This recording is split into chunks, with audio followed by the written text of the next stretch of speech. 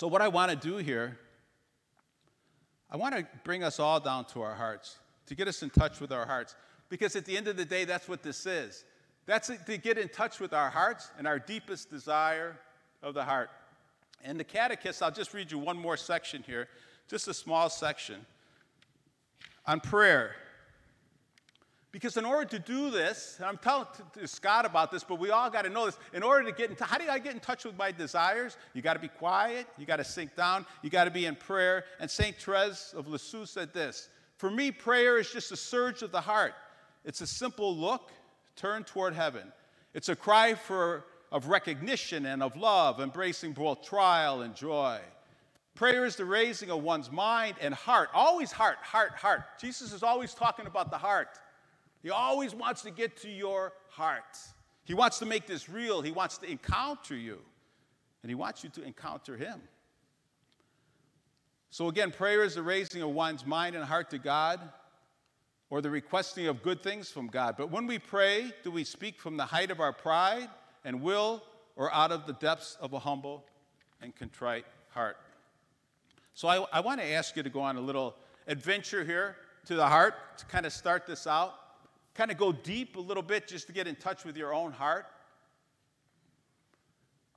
I'll tell you another, I love young people. John Paul loved young people. He used to say, when these young people would come to see John Paul, he was getting older, he was getting sicker. He would say, you're not coming to see an old man, he would say. You're coming to see Jesus Christ. You're coming to see Jesus Christ. And that's who they were coming to see. They wanted to hear something true and good and beautiful. And they knew whatever John Paul was saying, that it touched their hearts, right? So I want to sink down just a little bit. So I do the same thing when I'm talking to kids. I'm just honest with them. I want to read a meditation from Padre Pio. You remember Padre Pio? Does everybody remember Padre Pio? Raise your hand if you don't know who Padre Pio is. Okay, so there's a few. Okay, so I'll give you the quick thing. So Padre Pio was alive when I was a boy. Talk about unbelievable, right? Padre Pio had the stigmata for 50 years. The wounds like Christ in his hands, his feet, and his side. My father was in World War II. He's still alive today. There's not many of them around anymore. And so he was going to tell a story. I'm going to tell you a story a little bit later, a true story. In fact, I have his picture here about Father Columban, who met Padre Pio and his life was changed. But anyways, Padre Pio could bilocate. He could tell if you had a good confession. He'd wait for you to finish your sins, right? He's a special guy, so a lot of the GIs would come home from the war. So I have a devotion to Padre Pio that was passed down from my dad. So I want to read you a meditation from him to start this. It reminds me, because I was in a class, again, 15, 16-year-olds, my heart goes out to them. But this is a lesson for all of us, so I'm not just talking about kids here, right? And so, if you work with kids, you throw out an icebreaker, right? An icebreaker, you just want to get them talking. You throw something out to them, you want to get them talking and just loosened up a little bit. So I threw out an icebreaker, and this girl raises her hand to answer the question. I said, yes, young lady. And she said, call me they. You know the pronouns, right? I'm not going to explain that if you don't know what that means right now. So I said, why do you want me to call you they? And she told me, I'm non-binary, gender neutral. Some days I feel like this, some days I feel like that. And I'm looking at that girl, and she was very sincere. And your heart has to go out to them, You don't know what people go through. I don't know what any of you have gone through. But we've all been hurt, right? And the only way to react to that little girl or anybody is love, huh? That's the two main commandments, right? That's the only two commandments we have. Love God, be filled with divine life, and love, and then go love everybody else. And I'm looking at that little girl, and I said, do me a favor, will you? She's looking at me. And we're connecting. I could tell we connected. And I said, I'm a simple guy. I just walked in. I had a little team with me. I said, I don't even know your names. I got to learn all your pronouns. I don't know if I could do this. Just for now, can you do me a favor? And we'll change it up if you don't like this. We'll go to plan B in the next session. But just for now, can I call you a beloved child of God? And she slowly went, yeah. And I said, how about you? Can I call you a beloved child of God? And she said, yes. I looked at the guy in the back, oh, man. And I said, can I call you a beloved child of God? And he said, yes. And I said, me too. We're all beloved sisters and brothers in this room, aren't we? We're all beloved children of God. We all have a common heritage. I asked her if she would do something with me. I asked the whole group if they would do something with me. And I said, see, we're all getting blown around by the spirit of the age up here, and we want to go deep into the heart. And I told her some diving stories. I'm a diver. I have brothers of mine that are master divers. So we go on these liveaboards where you're diving 5 times a day off of these boats. We never even hit for 6, 7, 8 days. We never even land anywhere. You do want to say 5 times a day, diving 5 times a day. One day we're in Turks and Caicos, beautiful place to dive. Reefs are deep, 60, 80 feet. And then you get to a wall that just goes down forever. It's like a reverse mountain. It's just the deep, they call it, dark. And so anyways, one day it's really rocky. We almost didn't go diving. And I'm trying to get to the edge of the boat just to jump off. I got my fins and I got the tanks and I'm, whoa, right? With the mask on. And finally, 2 people helped me, and I dive into the water. And I sink down about 10 feet, and then 20 feet. And about 30 feet, about halfway to the reef, I look down, and it's just awesome down there. The beauty and the colors and these big fish coming around. And I look at the top, and I can see the boat bobbing like this, right? The bottom of the boat. And the white cap's up there. But here, ooh, it's peaceful. I could hear my bubbles just, right? So I want you to just do that with me. If you've meditated before, you just kind of breathe in 4, right? And then breathe out 8. And just sink. Because this is a crazy world we get blown around. And just sink with me for a couple of minutes. Just come down, breathe in, just breathe out, and just feel yourself sinking beneath the waves of this world. And when you get down to the heart, you see all these things. Everything starts to open up. Because we have much more on the inside of us than we do on the outside, right? Every one of you has more to reveal from the inside than what I see on the outside. There's things in you that nobody knows, right? Your spouse doesn't even know some things. Your closest friend doesn't. The only one that knows those things is God. And when you go down into the heart, you just meet 2 people there. You and God. And of course, God brings everybody from heaven that you can meet. And you bring all your stuff with you and all your baggage and loved ones. But you touch there. And you can meet there and the whole world opens up.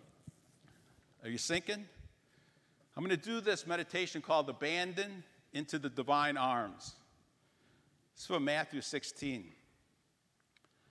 Then Jesus told his disciples, if anyone want to become my followers, let them deny themselves, take up their cross, and follow me. For those who want to save their life will lose it, and those who lose their life for my sake will find it. And when we hear that, what do we say? We say something like this, but I fear following God. I fear letting go, right? Padre Pio's assurance is this, oh, how well protected is that soul whom God has gathered beneath his wings. Yes, she can well sit down and rest in utter peace in his shade, for he who fills her with many graces will not allow her to fall. Jesus wants her wholly for himself. Let this precious jewel renew her faith. Let her cast herself with sublime abandonment into the arms of God, and he will fulfill the plans he has for her. It is the Lord who works within you, said Padre Pio, and you must do nothing except leave the door of your heart wide open so that he may work as he pleases. Let the Holy Spirit accomplish what he wants in you. Abandon yourself to his transports and do not fear. He is so discreet, wise, and sweet that he cannot do but good.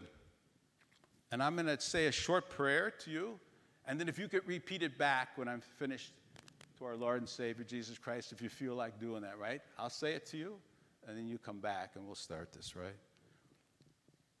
Enter, Lord, and do as you will. And they all said, amen. Amen.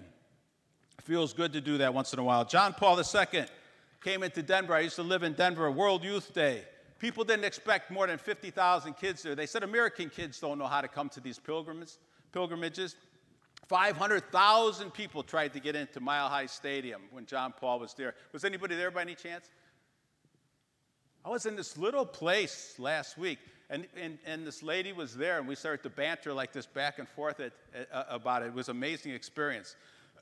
Anyways, John Paul was coming in on a helicopter, and those kids realized he was in that helicopter, and that noise just went up, and the helicopter pilot said the turbulence was so much I had to veer off, and he landed in the parking lot.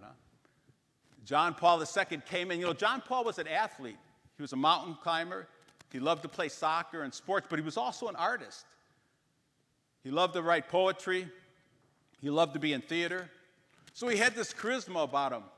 And he walked in, and he had that crozier, and it's in the back there. It's got the bent cross on it. Every time I see that, I think of John Paul. It's back there with Mother Teresa. And he walked in, and he has this charisma, and he looks at everybody, and he's making this eye contact. And you could feel the energy in there. And he walks up to the microphone and he says, "Be not afraid." And they just went crazy. They knew what he meant. Don't be afraid to love. Don't be afraid to live.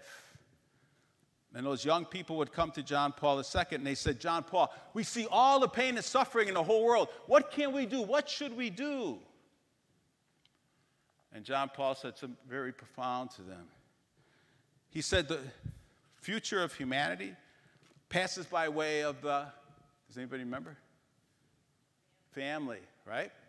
If you want to eliminate the pain and suffering in the whole world, you have to begin by eliminating the pain and suffering with who man is to woman and who woman is to man, within marriage and the family. Why? Why there? We're the Imago Dei. We're the image bearers of God's love in the world. And John Paul takes us back into the story, and we follow Jesus. And that's what we're going to do. It's the most fascinating thing.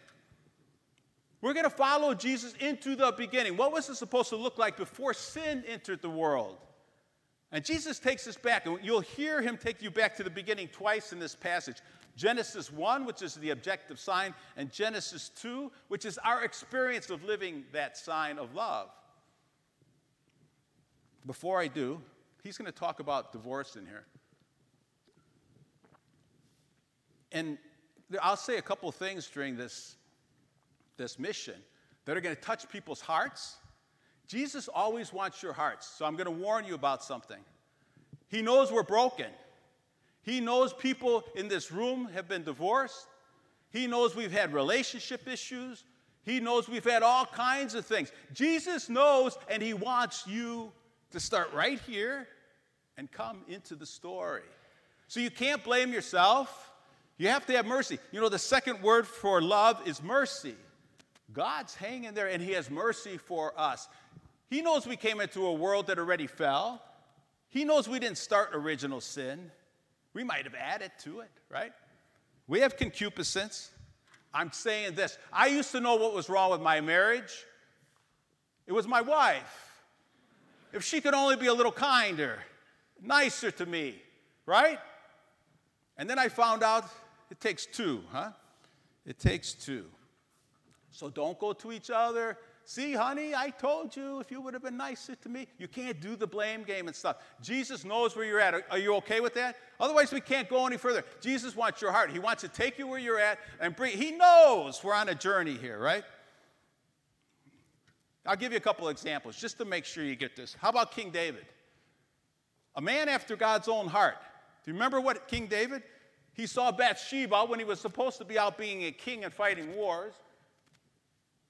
He brings her to the palace. She gets pregnant. And what does he do to her husband, Uriah? He has him killed, right? Anybody do that in here? No? Okay, so you're better than that. How about St. Augustine?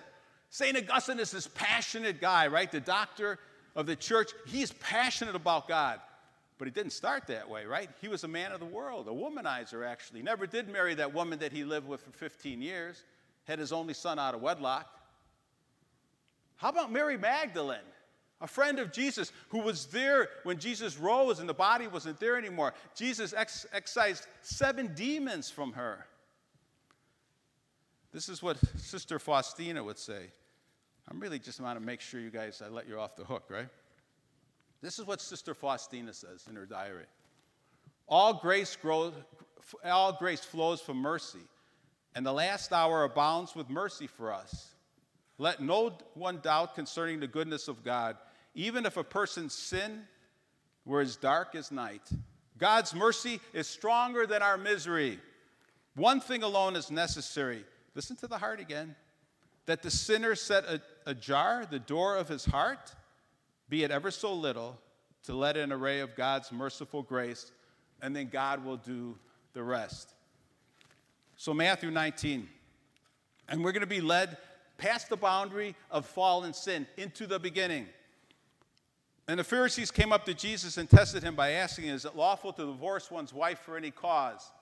He answered, have you not read that he who made them from the beginning made them male and female, and said, for this reason, a man shall leave his father and mother and be joined to his wife, and the two shall become one.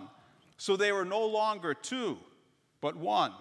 Listen to this. What therefore God has joined together, let no man put asunder.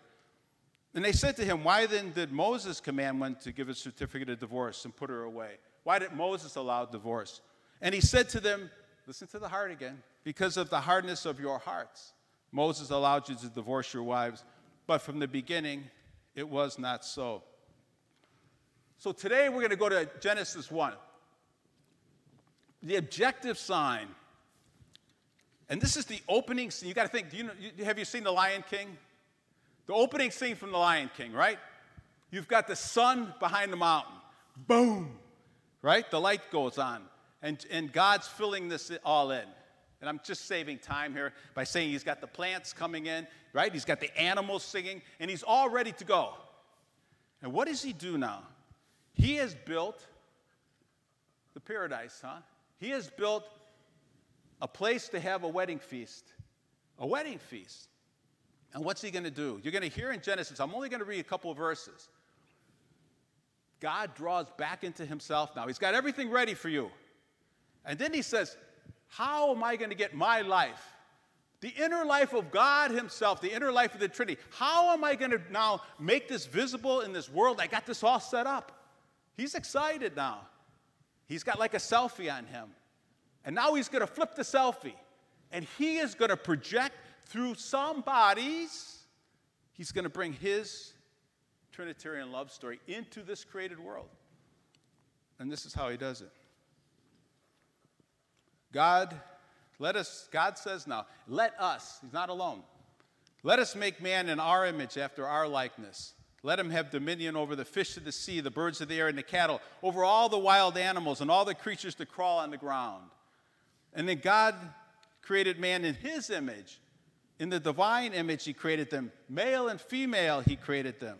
God blessed them, saying to them, be fertile, multiply, fill the earth, and subdue it. What was the first commandment? Did you just hear that first commandment? This is before Moses now. What did we just say? Yes, which means what? Have marital union, sexual union. You know, you could say sex and God in the same sentence. See, God created it. He thinks it's beautiful. We distort it sometimes, right? But it's the beauty of that. Don't be afraid to talk about sexuality. The beauty of being created male and female. That might be the most important thing you'll ever know about what it means to be human. I started to get a little inkling of this when my wife was pregnant with our first child, Jessica. And, you know, I was up with her trying to coach her, trying to help her breathe, right? I wasn't doing a very good job because she sent me out. And I was down here. The doctor said, Jack, come over here. And Dr. Rita, he's a great guy. We became buddies. And he had me all scrubbed up, right? I had the PPE on and stuff, right? And I'm down here with the doctor. He said, Jack, we're going to deliver a baby. Are you ready for this? I said, sure. He says, well, you're going to deliver the baby, he tells me. And I was a ball player. So I thought, I got this, right? I'm going in, right? Send me in, coach. And I was feeling pretty good about it, actually. And I was pretty cocky until I saw a head come out of somebody's body, right? I said, honey, there's a head coming out of your body. And she goes, I know, and she's pushing, right? Of course, the doctor was never going to let me have anything to do with this, right? And he professionally went over, delivered this baby. But when they handed me that baby, a little while later, I looked at that, the awe and wonder of another human being, huh? And maybe 45 minutes later, when my knees stopped shaking, I sat down and I go, holy cow. 9 months before that, huh? 9 months before this event, the two, my wife and I, became one, right? Physically one. And then there was a love bomb explosion that went off at that time called a baby, right? There was an instant, a moment in time where my wife and I, the two became one, became three. That love bomb explosion is called a zygote, huh? That zygote is a single cell, has 100% of Jessica, my daughter's DNA in there, 100% of her human genome. And that zygote is the only structure that can contain that. And every cell in Jessica's body came from that cell. She has an XX chromosome. I have a YX, right? Men have a YX. Women had an XX sexual chromosome. That is in every cell of her body. I could take a hair out of her head and bring it to the lab, and they could tell that that's a girl, right? It's a powerful thing, huh? Every cell in your body. So, what does that mean? What is Trinitarian love, huh? What does that mean to be Trinitarian love? We, in this two, become one, become three persons in one, reflecting in a sacramental way the inner life of the Trinity, 3 persons in one. You ever wonder what that is, right? It's still a mystery. God is not a sexual being. He created our sexuality to be an expression, right? This created expression of Trinitarian, the inner life of God himself. 3 persons in one in a sacramental way, reflecting back in a tiny little way God's Trinitarian love in the world. What do we know about that? The Father pours his love out to the Son. The Son receives that love. And it's so beautiful and profound, it comes out in the form of a person. What do we call that person? The Holy Spirit, right? A man pours his love out to his wife. His wife receives that love. And it's so beautiful and profound, sometimes it comes out in the form of a person. And for us, we call those persons Jessica and Jacob and Julian. When you understand the beauty of how we're created, you know, we look at ourselves sometimes, we have no idea of how God looks at us, right? St. Catherine of Siena said, become who you are, and you would light the world on fire. St. Athanasius, an early church father, and a doctor of the church said, the Son of God became man so that man can become God. Huh? This is the way God looks at us, a little different, right? The Pope's whole thesis on this theology of the body, listen to this, it's so profoundly beautiful. Your bodies, in fact, your bodies alone make visible the invisible, the spiritual and the divine. Your bodies were created to transfer into the visible reality of this world that mystery hidden from all eternity in God and be a sign of it. What is that mystery hidden from all eternity in God that we're a sign of? God is an eternal exchange of love. Father, Son, and Holy Spirit. We were created to be an expression of love. Love does not get into this world unless we bring it into the world. The opposite then of love is not hatred, not at least in the beginning. Love is this gift, this pouring out of oneself to another, right? This is my body given for you. This gift that we give to one another, this pouring out, and we'll get into that more. The opposite of that then would be what? Grasping and taking. The opposite of that is lust. The opposite of that is pornography. The opposite of that is looking at somebody to use them instead of love them. Can you see what the culture has done to us? It's totally twisted it around. We love things and we use people. It's really something, and we need to all talk about this so we could bring this beauty into the world. Only once you understand this do you really understand marriage and the sacrament of marriage. How many people today are confused about the sacrament of marriage? How many young people say, well, I'm not even going to get married? They really don't see the beauty in this, right? In the beginning, before sin, what I just described to you was the primordial sacrament. All of creation, right? The beauty of the stars, the mountains, reflects something little about God.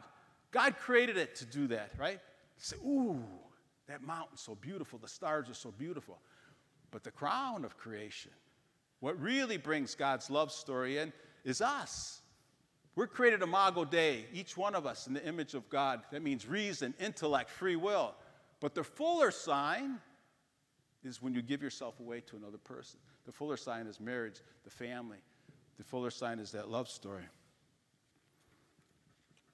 When sin came in, there was a separation from God, and there was also a separation from one another, right?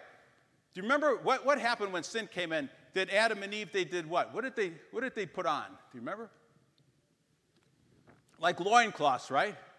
Where did they put those loincloths? On their ears? On their eyes? Where did they put them? On their sexual parts. Why? Why? Didn't God create everything good? We just heard it was good, it was good, it was good. Yes, very good. What changed is how we look at one another. They put them on to protect themselves, right? So you don't look at me in a certain way, right? And what did they do? They hid. What should they have done? They should have exposed themselves. God said, Adam, where are you? Right away, Adam, where are you? I want you to come back into the story, right? Such a beautiful thing. In the beginning, it was just a primordial sacrament, just that one sacrament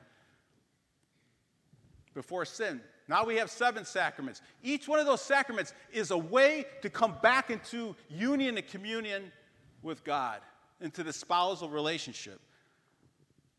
I want to get to marriage, but let's just talk about a sacrament for a second. A sacrament is a sense-perceptible sign, we see it, that affects what it signifies. Every sacrament has 2 dimensions. It has a divine dimension. God is going to pour grace into our lives. And it has a human dimension. We have to do something, right? God, it's always a partnership with human beings. We're free. And God, you cannot love if you're not free. You can't force your wife to love you. I can't be forced to love my wife. It has to be free. This relationship has to be free. So God says, I will pour grace into you, and then you'll do something and meet me, right? So let's think about baptism.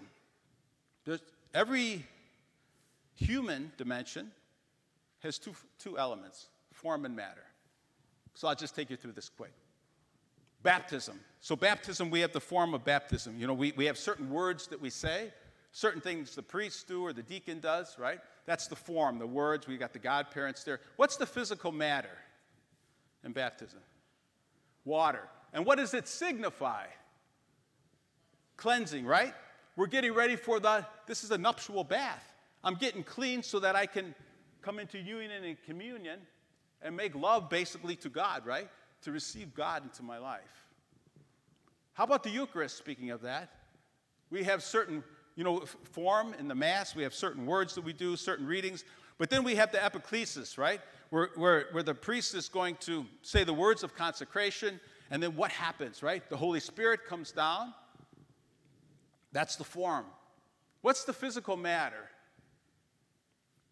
Bread and wine, right? So how about marriage? How about the sacrament of marriage? We have the form, right? What's the form? We say these words, huh? I come here freely, totally, without reservation.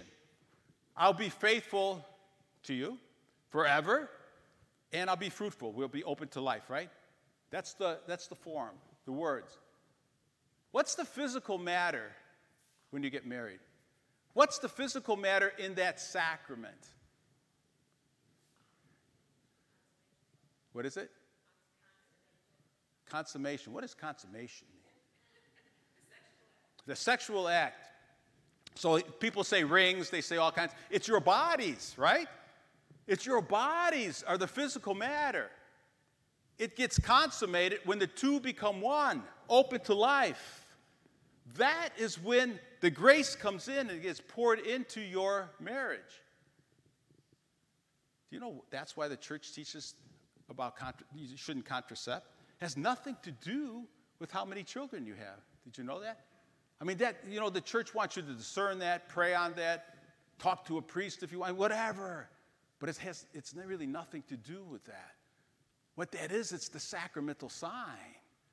It would be like the Eucharist, right? To receive the Eucharist, and instead of consuming the Eucharist, I put it in my pocket or I leave it in the pew, right? It hasn't been consummated. So when the two become one, open to life, that's when the grace comes in, right? It's a Trinitarian love story. The Father loves the Son loves the Father. It's so beautiful and profound. It's open to life.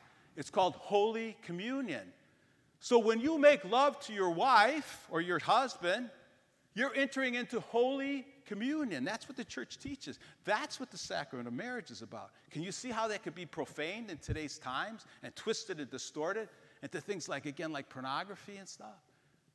You're making Holy Communion, just like the Eucharist is Holy Communion. And those two sacraments become one great sacrament because it's Christ himself that comes into our union then, right, and purifies us and sanctifies us. John Paul would say at his men's conference, he said, "Men, before you make love to your wives, take your shoes off, for you're entering onto holy ground." How beautiful is that, right? Every time you make love to one another, you're renewing your wedding vows. I come here, you can almost say that sometime to one another. I came here freely tonight. I give myself totally to you. I'll be faithful to you, right? And say those words and make love with the lights on then, right? Naked without shame like it was in the beginning, huh? I had some friends of mine, Russ and Laura, and they were married 32, 33 years, and they were like these gooey couple. You see people that were married 32, 30, and they're just so in love and holding hands, and she would get up and he would move back and open. They were at mass, put the pew, the kneeler up, and he was just so tender with her, and this is a big dude. And one time after mass, I said, what is it with you two? You act like little kids, I said, in my heart, I'm going, I wish I had that in my marriage, right? And I do in certain aspects. And so they said, Russ said it wasn't always like that. He said there was a time where our marriage was up and down. Jack and Laura was standing right there, beautiful woman. And he said it was up and down. We got along pretty well. But he said then Laura got really sick. And then she almost died. And so while she was really sick, I would go to mass. I started going to daily mass. And I started to pray for her. As I got closer to Christ, he said I was taking Christ, and I found the strength then to go to the hospital and to be with her and to show her my love for her. And it grew, and my love for Christ grew. Well, anyway, she recovered. And we started to go to mass together, daily mass, and that's how you know us, Jack, from daily mass. And he said, one day, I'm looking up at the cross, and I go, oh, that's how much God loves Laura. I'm called to love like God loves. How do I do that? And I looked up at the cross again, and I realized that's how much he loves me. When he pours himself into me, that's the only way that I can turn this around and love Laura as God does. And he said the reading that day was Ephesians 5, which puts this all together. This is from St. Paul in Ephesians 5.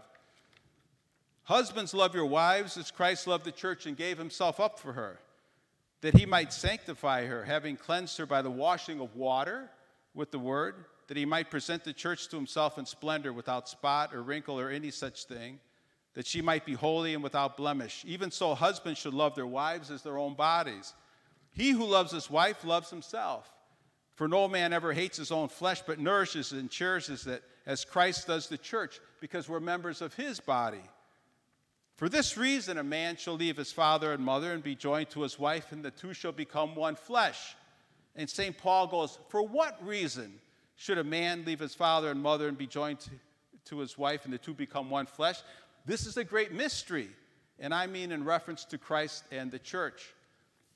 It's Jesus who left his heavenly Father and his earthly mother to become one flesh with you. And how do we do that? In the Eucharist. When all the smoke and fog clears, our deep yearning, burning desire to love and be loved points directly at the Eucharist and God's desire to be in union and communion with us. I want to read you a poem that talks about this. There's a Spanish theologian, Father Caron, that writes part of this, and then the German poet. It's so beautiful. The woman, with her limitations, awakens in the man who is also limited a desire for fullness out of proportion with her capacity to answer it. She awakens a thirst she's unable to quench, a hunger she's unable to satisfy. This is what gives rise to the anger and the violence that married couples so often experience, and the delusion they feel if they do not understand the true nature of their relationship.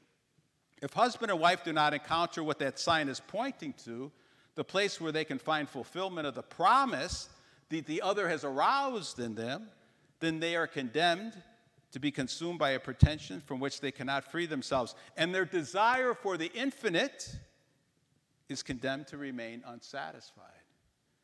And the German poet René Wilke identified very keenly this drama in loving relationships, sensing that ending up in this spiral cannot be the only way out. This is the paradox between the love of man and women. Two infinities meet two limitations. Two infinite needs to be loved meet two fragile capacities to love. Only in the ambit of a greater love do they not consume themselves in pretension and not resign themselves, but walk together, each toward a fullness which the other is a sign. If you do not love Christ, beauty made flesh, more than the person you love, the later relationship withers because Christ is the truth of that relationship, the fullness to which both partners point and in whom their relationship is fulfilled. Only by letting him in is it possible for the most beautiful relationship that can happen in this life not to be corrupted and die in time. It's powerful, huh? It's beautiful. I want to end with a story about Padre Pio. My dad, like I said, was in World War II. After the war, we're from Chicago, and him and his buddies had a little plane. And they would fly into this plane into Atchison, Kansas, to the Benedictine monastery there. We had relatives that were monks there. And they would hunt. They had 2,400 acres at one time there. And they would let these guys coming out of the surface, my dad and his buddies, hunt there. And then they would have dinner. My dad was a professional chef. They would cook dinner with the priests and the monks. They had a great time. And my dad was talking about Padre Pio. And Brother Steve, who was a friend and a relative, said, Jack, my dad's name is Jack too. He said, Jack, if you want to know about Padre Pio, why don't you go ask the new priest here? And he said, I would love to do that. How do I find him? He says, gave him some directions. He says, you won't miss him. He's the only black priest here. And so my dad finds him, and the door is ajar, and he knocks on the door, and the door's ajar a little bit. And Father Columban is there, and my dad says, hey, I heard you were in the war. I was in the war. I heard you were a sergeant. I was a sergeant. He said, and he says, well, come in, soldier. And he said, but I don't want to talk to you about the war. I want to talk about Padre Pio. He says, ooh, I know something about Padre Pio. My dad said, and my dad is blind now, but when my dad tells the story, he gives the face of Father Columban, and he said his whole face changed. And my dad's face still changes when he tells the story. And he said, yeah, come on in and I'll tell the story. He said, we were fighting in North Africa, and the fighting was brutal, and we crossed the water into the boot of Italy. And we were fighting up the coast, and we got to this town called San Giovanni Rotondo. And we were stationed there for a few days, and a couple guys from my outfit came, and they had commandeered a Jeep, and they said, hey, Sarge, come with us. You're Catholic. We've been taking a beating here, Sarge. We need to go to confession, but we found out there's a priest up in the mountains there, and he has the stigmata. And not only that, he could tell if we had a good confession or not.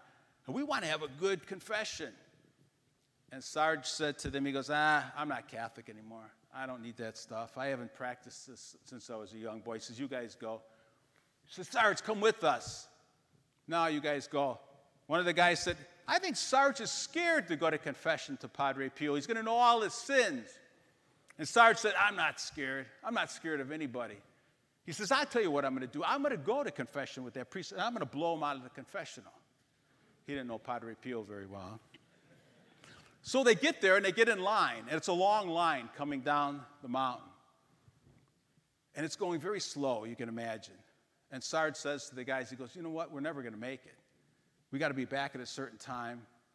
And disappointed, they start to walk back down the mountain. And somebody at the top says, Padre Pio wants the American GIs to come to the front. The pilgrims can wait. So so they turn around, they go walking up toward Padre Pio. And they put Sarge in the front. He has rank on everybody, right? So he's standing there, and the next person that came out, he goes in. He said he hadn't been to confession since he was a little kid. And he's doing the best he can, but he's speaking English. Padre Pio mumbled a couple things in Italian. And he said, I thought it was done. I thought I told him everything. I thought it was done, and then he didn't say anything, so I thought, well, maybe I get up and leave now. And Padre Pio called me by name. He called my name out in English. And then he said, when you were a young boy, you wanted to be a Catholic priest. You persevere. You're going to make it out of this war. And I want you to go see somebody that you met a long time ago at the Benedictine monastery, the abbot there. But the abbot's not going to be there when you get there, but you go there anyways. He said, I hadn't thought about that since I was a little boy. I hadn't told anybody I wanted to be a priest except for my parents. He said, I even forgot about that dream. But those words touched my heart, he said. And something happened to my heart. And he said, I started to cry. And when I walked out from that confessional, I was a changed man. Something like scales again came off of my heart. I was a different person, huh? He went to the Benedictine monastery after the war, and sure enough, the abbot had died 2 months before he got there. But he stayed there and became a priest anyways. And I want to tell that story because at the end of the day, you look at Father Barry, you look at the priest, you look at Padre Pio, Father Columban, who I have his picture here if you want to see it, while he was in the war, and then afterwards when he became a priest. The other one is of my brother, I'll tell you about tomorrow. Is that they skipped this earthly marriage. And the good priests that I know are fulfilled. That's the story we're talking about today. How do they do that and they're fulfilled? And you know what they do for us? They point us to what? They point us to the marriage of the Lamb. They point us to where we're going. So we just came into where we started from, right? In the beginning. What was that motto like? We're in this fallen nature. Where are we going? And they're that icon. They're the ones pointing us to there. They said, I can be fulfilled here in this life, right? So even if we're married, we have to take Christ in deeply so that we can give that to each other. You cannot give what you don't have. We have to be filled with divine life so that we can give divine life to others, right? And then what do? What does a good marriage do for Father Barry and for the priest? They look back at you and they go, ooh, that's the type of intimacy God wants with us, this closeness, this tightness. So I'll end here with just, if you think I'm making this up, this comes right, Father quoted the Catechism. This comes right out of the Catechism, number 221. God's love is, this 220 and 221. God's love is everlasting, for the mountains may depart and the hills be removed, but my steadfast love shall not depart from you. Through Jeremiah, God declares to his people, I have loved you with an everlasting love. Therefore, I have continued my faithfulness to you. But St. John goes even further when he affirms that God is love. Not that we love God, but that God loved us first. God's very being is love. by sending his only Son in the spirit of love in the fullness of time, God has revealed his innermost secret. God himself is an eternal exchange of love, Father, Son, Holy Spirit, and he's destined us to share in that exchange. Again, your yearning, burning desire to enter into marriage, to be in love, points directly at the Eucharist, and Christ's desire to be one flesh with us. It's one great sacrament. All right, so I'm going to give you just 3 little things to remember and to think about. If you try this tomorrow, 3 simple things, and share it with your family. Tell your young people especially, in the morning, and do this yourself, before you look at that phone that's going to could bring good things in, but it usually brings a lot of garbage into, before you look at your phone, go to your knees. Knees before the phone. If you can't make it to your knees, you can't make it to your knees. But knees before the phone. I do this every morning. First thing, don't look at that phone. Get down to my knees, right? Be it done to me according to your word. I always think that our Blessed Mother's kneeling with me at the Annunciation. Be it done to me according to your word. What am I doing? I'm just starting my day and opening my heart up to him, right? He loves me.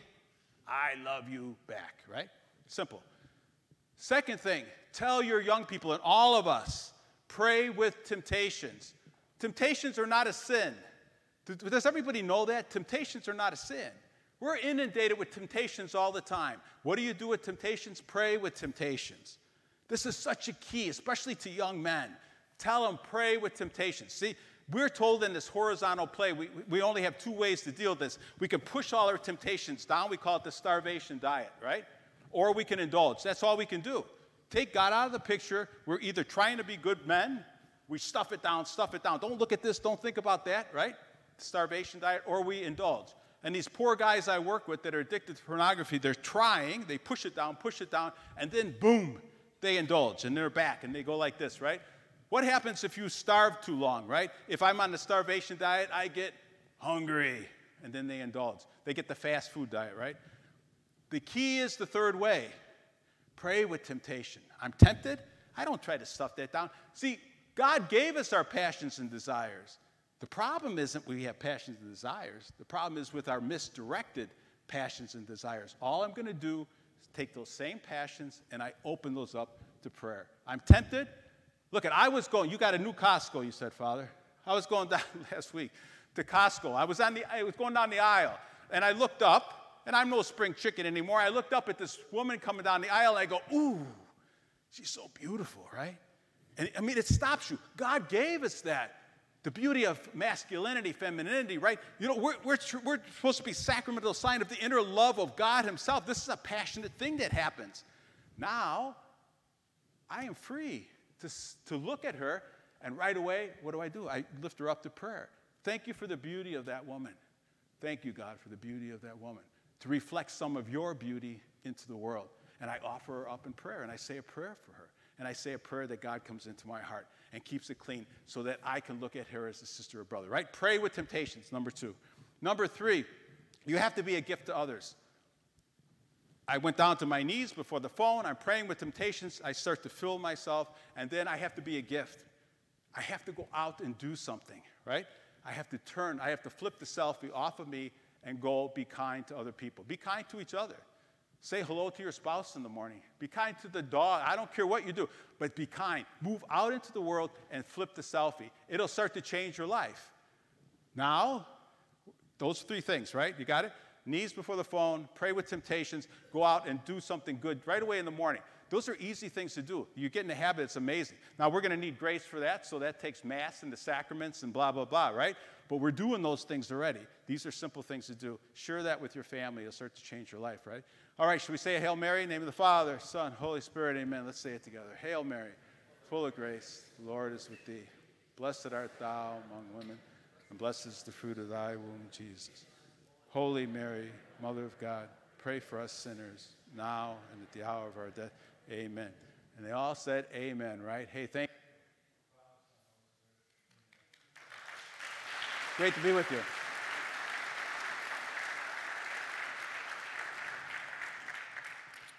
Well, we want to thank you, Jack, for some inspiring words tonight.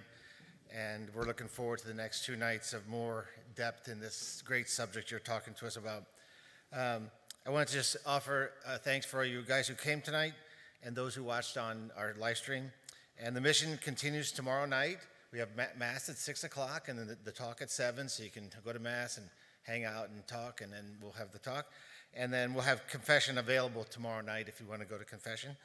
And then Tuesday, of course, is the final concluding talk, and we're going to have the Blessed Sacrament exposed for a while, and it's going to be a very beautiful time for prayer. And then, of course, the week continues of retreat. Wednesday night, penance service. Thursday night, holy hour at 6. And Friday, the stations at 3:15 or 7 or 8 o'clock in Spanish. So, and then let's all come to the fish fry at the end and have a good round up to the retreat. So I want to thank you all, and may God bless you all. Have a good night. The Father, the Son, and the Holy Spirit. Amen. Go in peace. Thanks be to God. Thanks, everyone. Take a look at this picture.